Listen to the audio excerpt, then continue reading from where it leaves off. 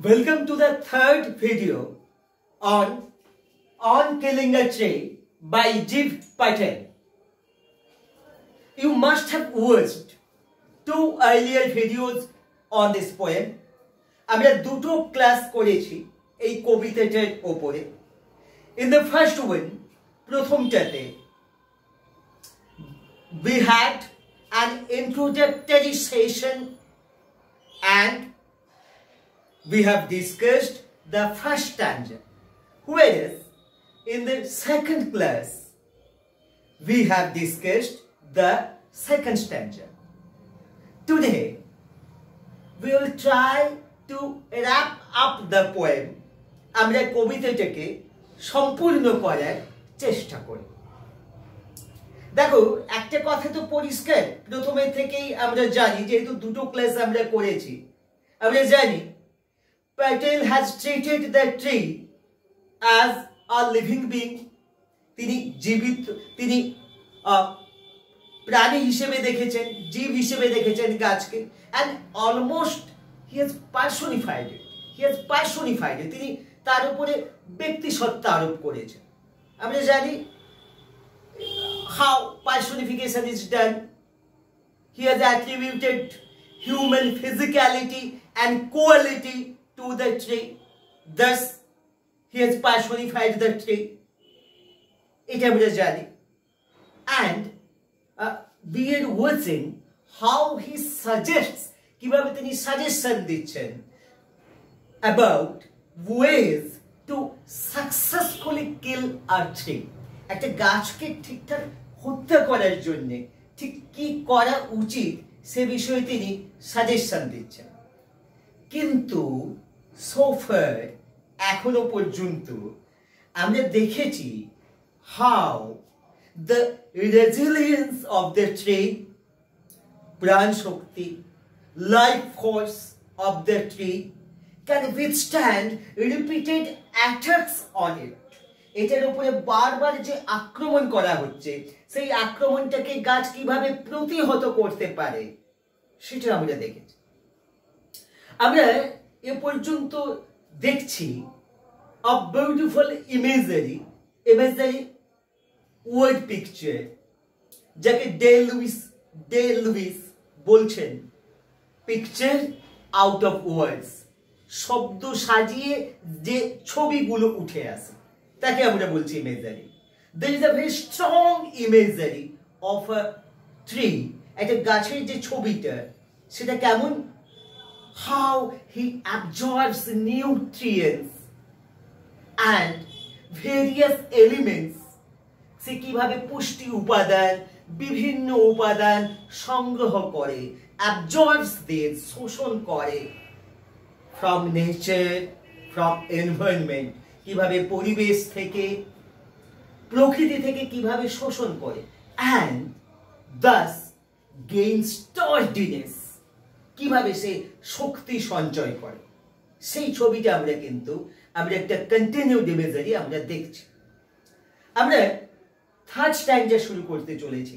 আমরা ইতিমধ্যে দেখে নিয়েছি neither the stroke of a knife nor hacking or chopping can kill a tree.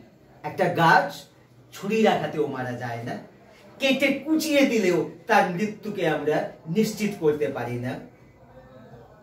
The tree regenerates, পুনর্জীবিত হয়ে ওঠে through its life force. এর জীবনী শক্তি তাকে বেড়ে উঠতে সাহায্য করে. সো আমরা তৃতীয় স্ট্যান্জাটা পড়া শুরু করছি. Here we go. No, the root is to be pulled out. এই নো কথাটি কিসের সাপেক্ষে কবি বলছেন? The poet had suggested earlier means to kill a tree, but all these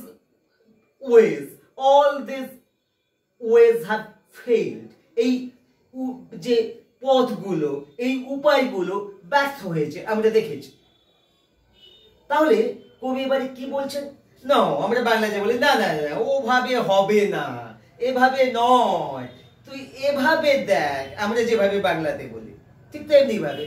no, he negates, negate, N-E-G-A-T, he negates his earlier suggestion, তিনি তার আগের যে সাজেশন গুলো সেগুলোকে তিনি নাকচ করছেন, বাতিল করছেন, বলছেন যে না, এভাবে গাছকে হত্যা করা সম্ভব নয়। No, the root is to be pulled out. Root, গাছের মূল, শেকড়।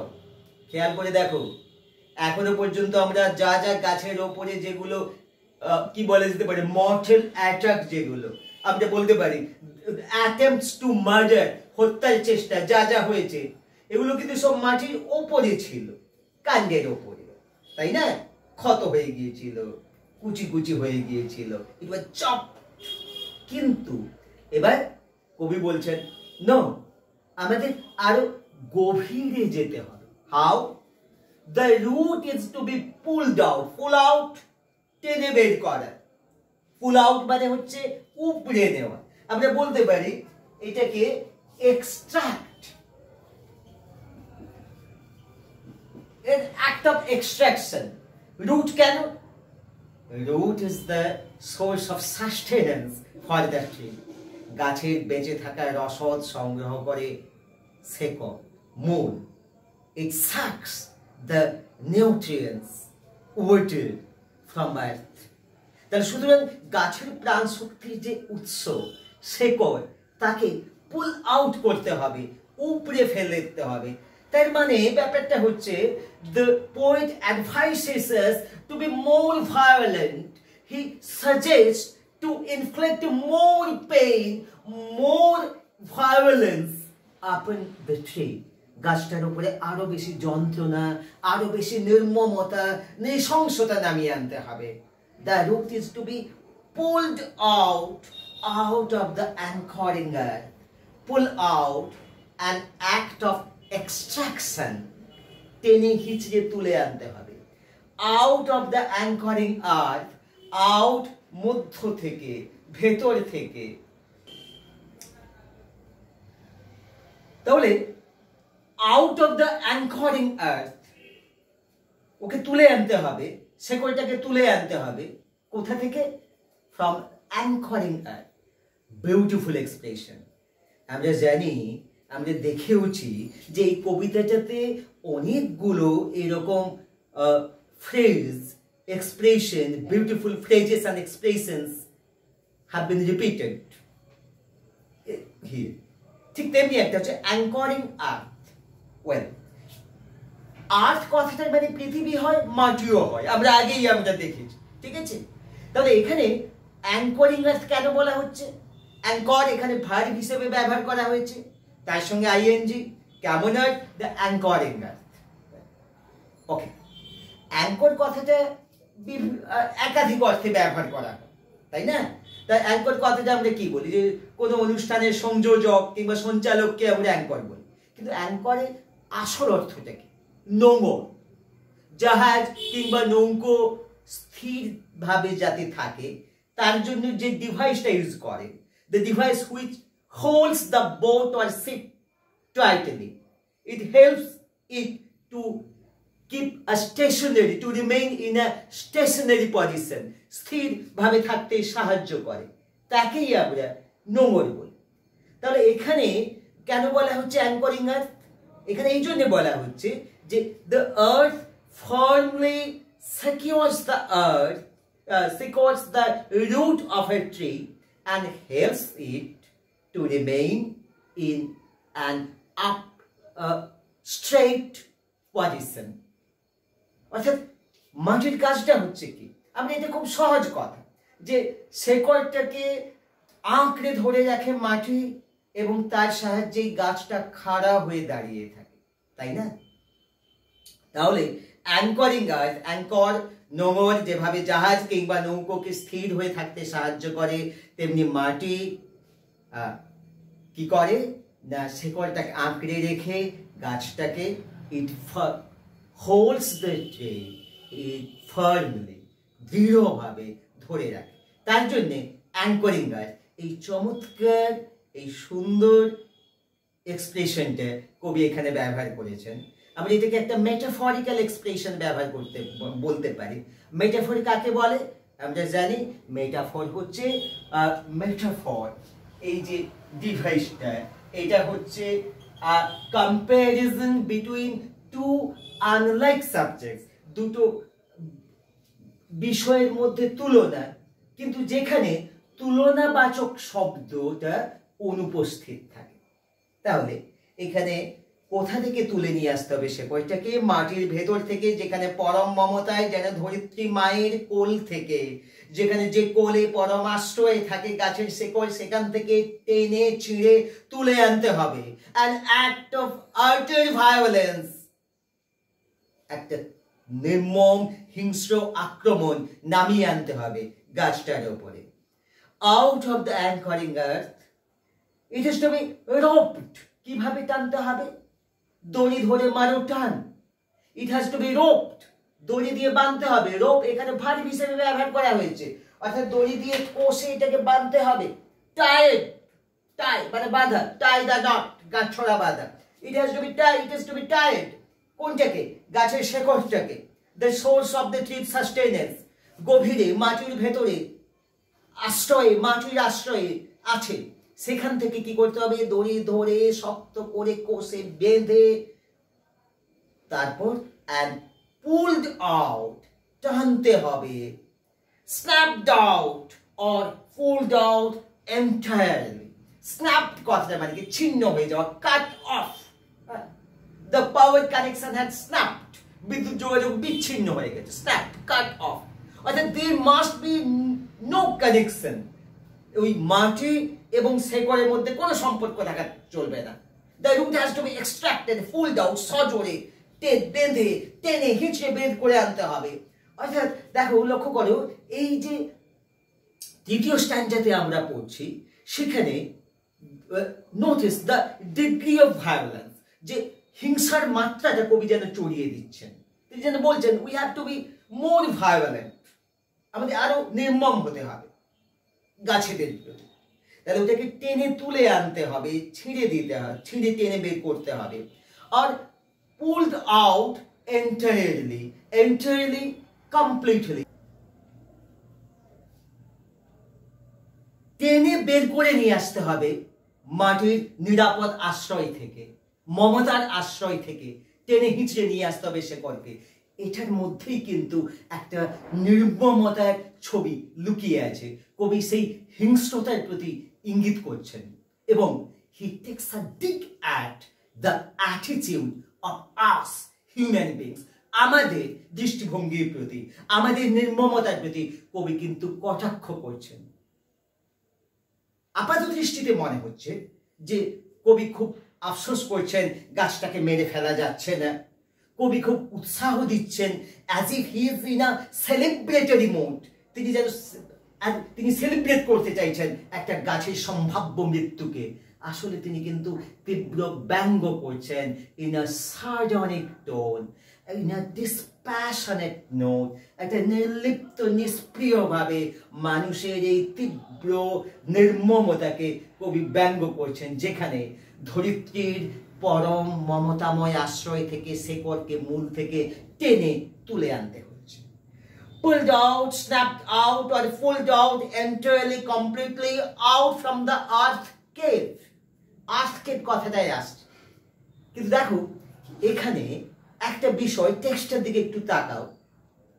এখানে pulled out কিংবা শুধু out, এই শব্দটা কয়েকটি পংক্তির মধ্যে কতবার কবি ব্যবহার করেছেন।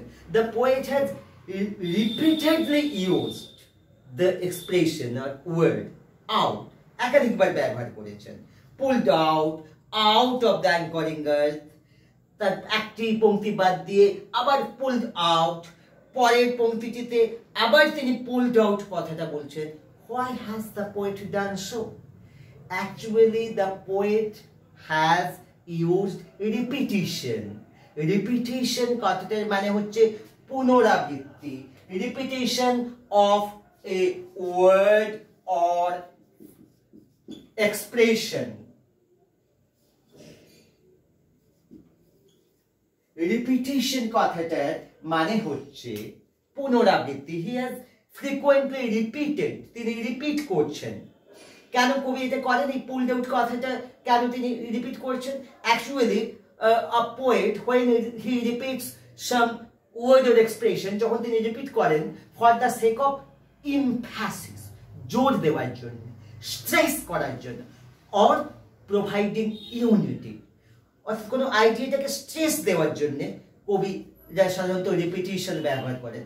আর এখানে আরেকটা ইঙ্গিতও তিনি দিচ্ছেন এটার মধ্য দিয়ে, এই রিপিটিশনের মধ্য দিয়ে, যে the root is deeply fixed, ওই শেকড়টা গভীরভাবে প্রথিত আছে মাটির ভেতরে, এই ইঙ্গিতটাও তিনি দিচ্ছেন।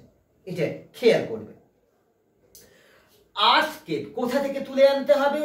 আর্থ কেভ, কেভ কথাটা আমরা জানি গুহা, গুহাতে কোনো প্রাণী টাণী থাকতে পারে, পাহাড়ের ওপরের যে উপরিতলে যেটা গহ্বর থাকে, on the surface of a hill, আ হলো ক্যাভিটি, হলো হলো মানে ফাঁপা, ক্যাভিটি গহ্বর, on the surface of a hill, পাহাড়ের যে উপরিভাগে যে উপরিতলে সেখানে যেটা কোনো গহ্বর তাকে আমরা বলি গুহা।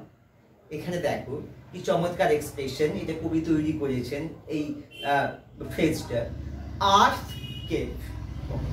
কেভ আমরা দেখতে পাই পাহাড়, কিন্তু মাটির উপরে দিল, on the surface of earth, সেখানে গুহাটা কেমন হয় আমরা ব্যাপারটাকে ভিজুয়ালাইজ করতে পারি।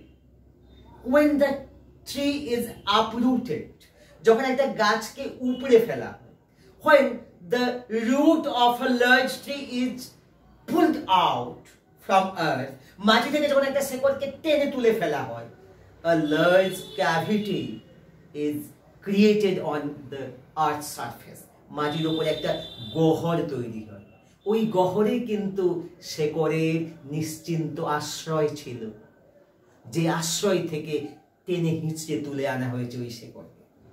তাহলে here earth cave refers to the হলো cavity on the earth surface, the hollow space created on the earth's surface after the tree is uprooted, গাছটার শেকড় তুলে নেওয়ার পরে যে গহ্বরটা তৈরি হয় তাকেই বলা হচ্ছে আর্থ কেভ। সেই পরম আশ্রয়, শেকড়ের নিশ্চিন্ত আশ্রয় থেকে টেনে তুলে নিতে হবে ওই গাছের শেকড়কে।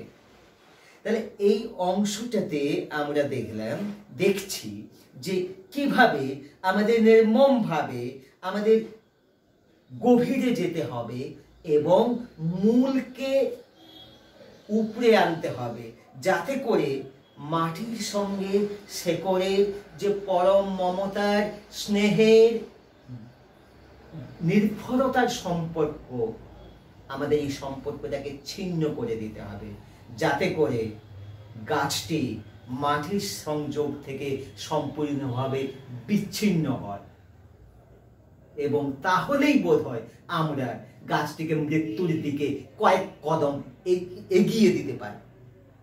And the strength of the tree exposed, expose প্রকাশ করা, রিভিল করা, REVEAL, রিভিল প্রকাশ করা, স্ট্রেংথ অফ দ্য ট্রি। এখানে স্ট্রেংথ অফ দ্য ট্রি কথাটার মানে হচ্ছে আক্ষরিক অর্থ গাছের শক্তি, but here the strength of the tree, this phrase refers to the root. আমরা তো আগেই জেনেছি যে গাছের শেকড় হলো, ওই শেকড় হচ্ছে the source of sustenance, গাছের প্রাণ শক্তি উৎস হলো ওই শেকড়, which absorbs the vital nutrients from earth and absorbs water and energy from nature. প্রকৃতি থেকে শক্তি পৌঁছে দেয় গাছের কোষে কোষে যে মূল, সেই মূল থেকে টেনে হিঁচড়ে নিয়ে এসে প্রকাশ করতে হবে, বাইরে বের করে নিয়ে আসতে হবে। খেয়াল করে দেখো, the root remains hidden inside আর্থ, মাটির ভেতরে আশ্রয়ে থাকে। সিন্স দ্য জার্মিনেশন, অঙ্কুরোদ্গমের পর থেকে শেকড় কিন্তু মাটির গভীরেই থাকে, সে কখনো বাইরের এই পরিবেশে আসেনি। তাহলে ভেতর থেকে উপরে নিয়ে এসে শেকড়কে যদি প্রকাশ করা হয়, এক্সপোজ করা হয়, expose to the outer environment, যদি বহিঃ পরিবেশে তাকে পৌঁছে দেওয়া হয়, তার অবস্থাটা কি হবে? Like the প্রভার্বিয়াল fish out of water, জল থেকে মাছকে তুলে নিয়ে এলে মাছের যে অবস্থাটা হয়, ইট সাফোকেটস, শ্বাসরুদ্ধ হয়ে যাওয়ার মতো অবস্থা হয়ে যাবে এই গাছের শেকড়ে। কবি সেটাই করতে চাইছেন, যে কবি চাইছেন so that the root suffocates to death and thus he wants to ensure the death of a tree. এভাবেই তিনি গাছের মৃত্যু নিশ্চিত করতে চাইছেন। So the strength of the tree is exposed. এভাবে strength of the tree here refers to the root of a tree. গাছের শক্তি, তার মানে ওই শেকড়কে, মূলকে বাইরে নিয়ে আসতে হবে। It is no doubt an act of violence. The source, white and wet. Source, উৎস। সোর্স এখানে বলা হচ্ছে গাছের মূলকে, শেকড়। আমি তো আগেই বলেছি গাছের প্রাণ শক্তির উৎস হচ্ছে মূল। The source here also refers to the root of the tree, which is white and wet. The poet has used two qualifiers, দুটো কোয়ালিফায়ার ব্যবহার করেছেন এখানে, in order to describe the root, the source of the tree. The root is white and wet. Why is it white? একটু সাদা কেন? গাছের মূলটার রং সাদাটে কেন? It remains hidden inside the earth. মাটির গভীরে থাকে, away from sunlight. সূর্যের আলোর পৌঁছয় না মূলের কাছে, কার্যত অসূর্য সম্পর্শা হয়ে থাকে গাছের মূল। সুতরাং সেই জন্যে এর রংটা হয়ে থাকে সাদাটে। আমরা জানি, আমরা এটা আগে থেকেই জানি। তাহলে সাদা, গাছের সাদা মূল। The root of the tree is white because it remains away from sunlight inside the earth. মাটির গভীরে থাকে, তাই এটা সাদা। And why is it wet? এই wet মানে হচ্ছে ভেজা, WET, wet। এটা ভেজা কেন? এটার মধ্যে একটা আর্দ্রতা থাকে কেন? আসলে the root remains hidden inside earth in close contact with moisture or humidity. আর্দ্রতা, moisture, কথাটা হচ্ছে moisture। দেখো, একটা আর্দ্রতার সংস্পর্শে থাকে। আমরা জানি মাটির গভীরে মাটিটা ভেজা ভেজা থাকে, সেই ভেজা জায়গায় থাকে এবং মূলের মধ্যে একটা স্যাপ বা একটা যে রস থাকে, এসিপি স্যাপ, সেটার জন্যেও গাছের মূল হয় ভেজা, আর্দ্র। অর্থাৎ হোয়াইট অ্যান্ড ওয়েট, এটার মধ্য দিয়ে কিন্তু কবি একটা কোমলতার ভাবনা ফুটিয়ে তুলেছেন। গাছের মূলটার মধ্যে যে একটা কোমলতা, একটা সফটনেস, সেটা কিন্তু এখানে তিনি প্রেজেন্ট করছেন। হোয়াইট অ্যান্ড ওয়েট, এই বাইরে আরেকটা জিনিস কিন্তু we have to take note of, আরেকটা জিনিস আমাদের খেয়াল করতে হবে। এই যে দেখো হোয়াইট অ্যান্ড ওয়েট, এখানে কিন্তু একটা রেটরিক কবি ব্যবহার করছেন, অ্যালিটারেশন। আমরা জানি অ্যালিটারেশন, দেখো অ্যালিটারেশন কথাটার মানে হচ্ছে অনুপ্রাস। অনুপ্রাস কাকে বলবো আমরা? when a speech sound, যখন কোনো ধ্বনি is repeated in a close sequence of words, যখন একটা নির্দিষ্ট ধ্বনি পরপর পুনরাবৃত্ত হতে থাকে, তখন সেটাকে আমরা অনুপ্রাস বা অ্যালিটারেশন বলি। যেমন ধরো শেক্সপিয়ার তার সনেট নাম্বার 30-তে বলছেন, when the sessions of sweet silent thought, তার লক্ষ্য করো, সেশনস, সুইট, সাইলেন্ট, স্বধ্বনিটা রিকারেন্টলি ইউজ করা হচ্ছে, তাহলে এখানে অনুপ্রাস হয়। তেমনি এখানে হোয়াইট অ্যান্ড ওয়েট, এখানেও অ্যালিটারেশন হচ্ছে ওয়ার্ড ধ্বনির। The source white and wet, the poet goes on describing the root. কবি ওই মূলকে বর্ণনা করে যাচ্ছেন, যে গাছের মূল যেটা কিনা সাদা এবং আর্দ্র। The most sensitive, that is sensitive, সংবেদনশীল। সেন্সিটিভ কথাটা আমরা কিভাবে বলি? ধরো you have a sensitive skin, তখন আমরা কি বলি? ইউ শুডন্ট গো আউটসাইড, তোমার বাইরে যাওয়া উচিত না উইদাউট অ্যাপ্লাইং সানস্ক্রিন লোশন। তোমার সানস্ক্রিন লোশন না লাগিয়ে বাইরে যাওয়া উচিত নয়। কেন না, you have a very sensitive skin, R skin very sensitive two Sunlight. রোদে এটার উপর খুব প্রভাব পড়ে, সংবেদনশীল ত্বক আছে তোমার। তাহলে the most sensitive part of the tree is root, invariably the root. কেন না, খেয়াল করে দেখো কেন কবি বলছেন শেকড়কে সবচেয়ে সংবেদনশীল অঙ্গ বলছেন, যে কাণ্ডের ওপরে, পাতার ওপরে, শাখার ওপরে, প্রশাখার ওপরে অন্য যে জায়গায় আক্রমণ নামিয়ে আনা হোক না কেন, the tree can withstand that attack, গাছ সেই আক্রমণকে প্রতিহত করতে পারে। কিন্তু মূল এটাকে কোনোভাবেই এইটাকে কোনোভাবেই আমরা রিক্রিয়েট করতে পারি না, নতুন করে গাছ নিজের মূলটাকে নতুন করে তৈরি করতে পারে না, বা মূলের ওপরে আক্রমণ হলে সেই আক্রমণটাকে গাছ আর প্রতিরোধ করতে পারে না। Because the root is the source of energy, গাছের যে প্রাণ শক্তি, যে রেজিলিয়েন্স, সেটার জন্য রেসপন্সিবল, সেটার জন্য দায়ী কিন্তু রুট। দ্য মোস্ট সেন্সিটিভ, সবচেয়ে সংবেদনশীল অঙ্গ, hidden for years inside the earth, যে অঙ্গটি, গাছের যে অংশটি মাটির ভেতরে লুকিয়ে থাকে, hidden hide লুকিয়ে থাকা, যেটা লুকিয়ে রাখা আছে। এখানে লুকিয়ে রাখা অর্থে ঠিক নয়, যেটা পরম নিশ্চিন্ত আশ্রয়ে আছে, ধরিত্রী মায়ের নিশ্চিন্ত আশ্রয়ে লুকিয়ে আছে ফর ইয়ার্স, বহু বছর ধরে, যতদিন থেকে গাছটির জন্ম হয়েছে, অঙ্কুরোদ্গম ঘটেছে, ততদিন থেকে গাছের ওই মূল, ওই শেকড় নিশ্চিন্ত আশ্রয়ে আছে মাটির ভেতরে। সেই মমতা ঘেরা আশ্রয় থেকে, almost from the lap of mother nature, প্রকৃতি মায়ের কোল থেকে ওকে ছিনিয়ে আনা হয়েছে বাইরের পরিবেশে। The root is exposed to the outer environment, the most sensitive part of the tree.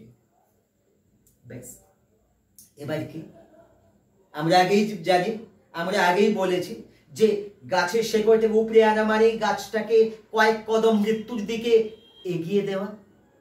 Then the matter of scorching and choking in sun and air, এরপর কবি বলছেন একটা ভীষণ রকম পেইনফুল প্রসেসের কথা, যে প্রসেসটার মধ্য দিয়ে ওই রুটটা যাবে। The root has to pass through a very painful process, একটা তীব্র যন্ত্রণাদায়ক প্রক্রিয়ার মধ্য দিয়ে গাছের শেকড়টা যাবে। সেটাই এবার কবি বর্ণনা করছেন।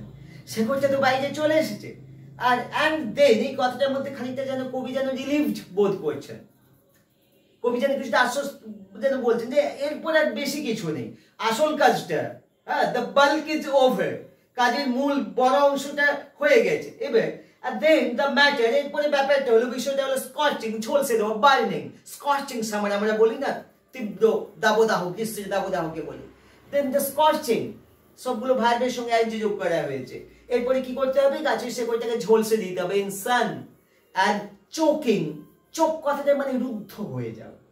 ধরো তোমার বাড়ির ড্রেনেজ হ্যাড চোকড, নালার যে নিকাশি ব্যবস্থা সেটা রুদ্ধ হয়ে গেছে, বন্ধ হয়ে গেছে, প্লাস্টিক টেস্ট পড়ে গিয়ে রুদ্ধ হয়ে গেছে, you have to clear it up, এটাকে তোমাকে পরিষ্কার করতে হবে। কিন্তু এখানে চোখ মানে হচ্ছে একটু সাফোকেট, শ্বাসরুদ্ধ হয়ে যাও।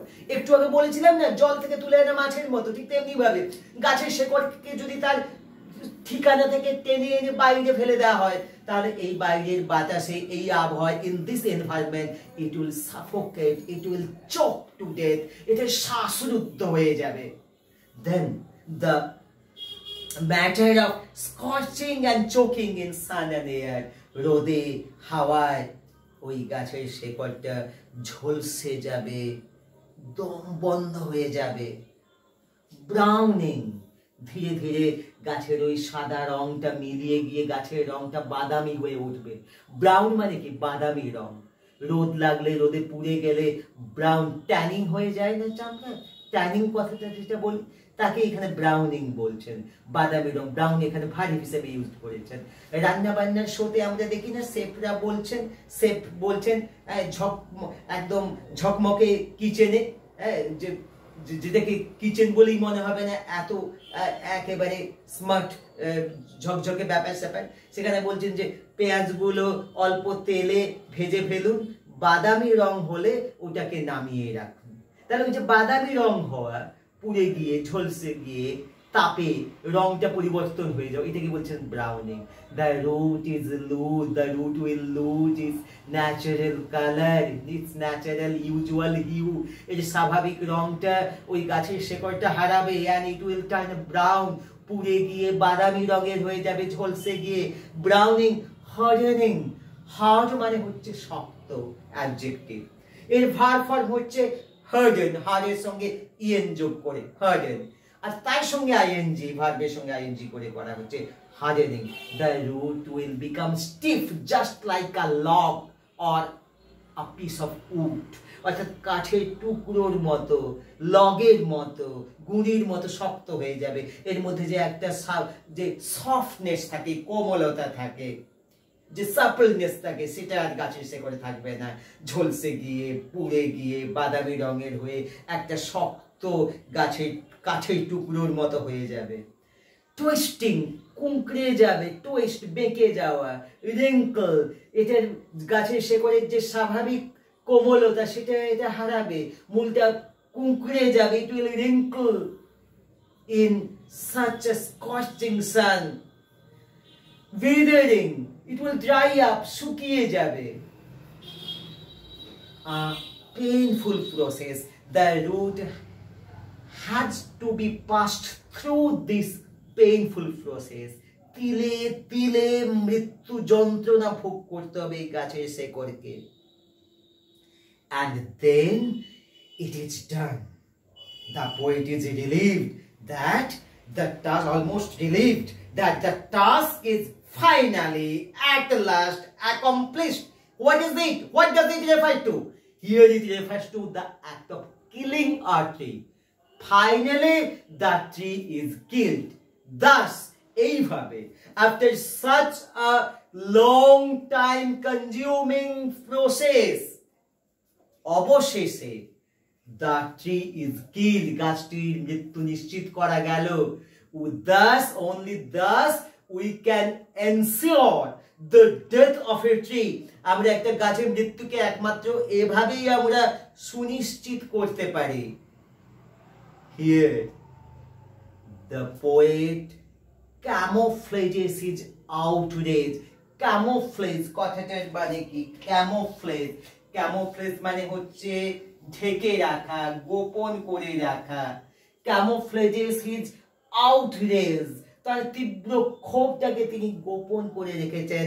আপাত দৃষ্টিতে মনে হবে কবিতাটা পড়লে, as if the poet is relieved the poet is relieved that the tree is finally killed, as if he is celebrating the death of a tree. He is in a celebratory mode. আসলে কিন্তু the poet is taking a dig at, he has taken a caustic stance. In a sardonic tone, he takes a dig at the cruelty of human beings. Us, মানব জাতি, আমাদের যে নির্মমতার প্রতি তিনি কটাক্ষ করছেন, ব্যঙ্গের কষাঘাত করছেন। তিনি তার সেই তীব্র ক্ষোভকে এই আপাত নির্লিপ্তির আড়ালে লুকিয়ে রেখেছেন। Thus, the poem ends with a note of accomplishment. Accomplishment মানে হচ্ছে চরিতার্থতা, কমপ্লিশন, যে অবশেষে কোনো কাজ সফলভাবে সম্পন্ন হলো। তাই জন্যে আপাত দৃষ্টিতে কবিতাটা কিন্তু it ends with a note of accomplishment, একটা চরিতার্থতাকে সম্পন্ন হচ্ছে এরকম একটা ভাবনার মধ্য দিয়ে কবিতাটি শেষ হল। So, here we have completed the poem. আমরা কবিতাটাকে সম্পূর্ণ করলাম। We have tried to analyze the poem in details. আমরা কবিতাটাকে বিশ্লেষণ করার, বিশদে বিশ্লেষণ করার চেষ্টা করেছি। পরপর 3টি ভিডিও তোমরা মন দিয়ে খুঁটিয়ে দেখবে, টেক্সটটি অবশ্যই মন দিয়ে পড়বে। Thank you for being here. Have a good day.